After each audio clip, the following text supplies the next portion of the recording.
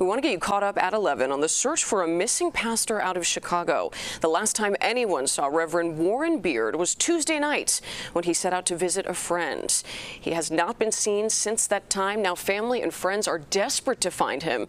You see here they just started a press conference in Auburn Gresham. It's a live look now at where the community is being called on to help bring Reverend Beard home.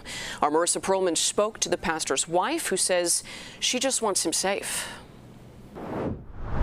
Family and friends say this is very out of character for this pastor, and this morning they are calling for the community's help. Now, Warren Beard is assistant pastor at New Israelite Missionary Baptist Church on Chicago's South Side. He's also the Midwest Regional Director of Facilities for Preservation of Affordable Housing Communities. He was visiting a friend in Joliet, and his wife says she expected him home early Tuesday night since he had work the following day.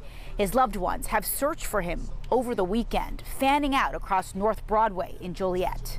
The fact that we haven't been able to find anything, his credit cards haven't been used. We can't find the vehicle. We can't find any ID. We can't find anything.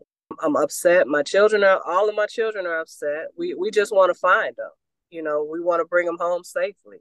Police say he was driving in a black Honda SUV with Illinois tag DY20511.